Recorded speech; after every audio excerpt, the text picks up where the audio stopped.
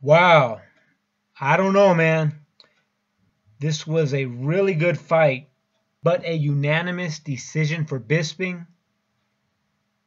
Man, I don't know. I had it 48-47 for Silva. I mean, he looked really good in the third, fourth, and fifth. I guess a couple are up for debate. Man, I bet Bisping is happy this took place in the 0-2. I mean, the fight, it was a really good fight, but I thought it should have been over after the third.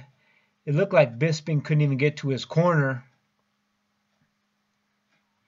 But I guess when you leave it to the judges, it looked like Silva had a couple opportunities in the fourth and the fifth to actually stop the fight. But I don't know, maybe he played it too safe, left it to the judges while he was in London.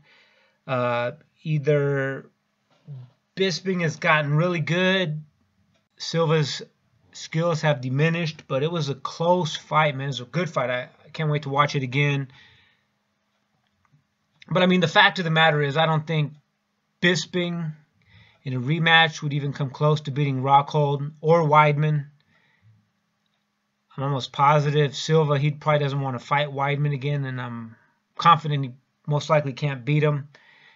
And I really don't think he can beat Rockhold. So, I mean, these guys did good.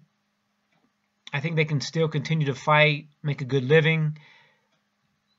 I thought Silva won, and hopefully he doesn't test dirty. He still has a ton of fans. A lot of people think he won this fight. But unanimous decision in the 0-2 goes to Bisping. Congratulations. And can't wait till next week, man.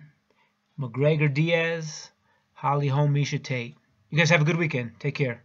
It's the greatest martial art of all time. That's why I'm so emotional right now. This has been a lifelong quest. Anderson, I know I said things.